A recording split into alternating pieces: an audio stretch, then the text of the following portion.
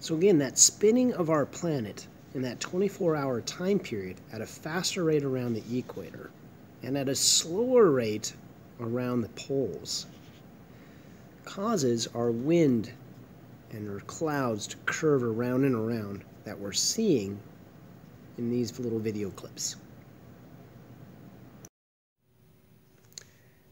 Now, many times you'll see that visually drawn like what we have here. So what we've been drawing so far is convection currents just rising and falling. Well, the problem, that doesn't take into account, of course, the Coriolis effect because of the spin of our planet. So as these things rise and fall, they're going to curve, much like these ones here are curving.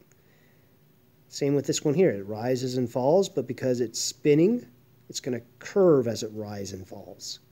So what you get ending up happening is curves with the wind, like these jet streams that are going around our planet. Again, caused because of our Coriolis effect. Winds, clouds do not go in straight lines. Now, the Coriolis effect also is going to affect our ocean currents.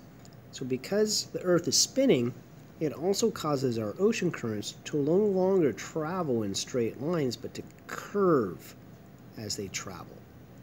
And so we see that throughout the planet, this curving feature of our ocean currents, all because of the Coriolis effect, the spinning of our planet. So again, if you look at just a picture of the ocean currents and how they move around our planet, that's why you never see an ocean current just going in a straight line. They're all going to be pretty much curving along because of that spinning Earth.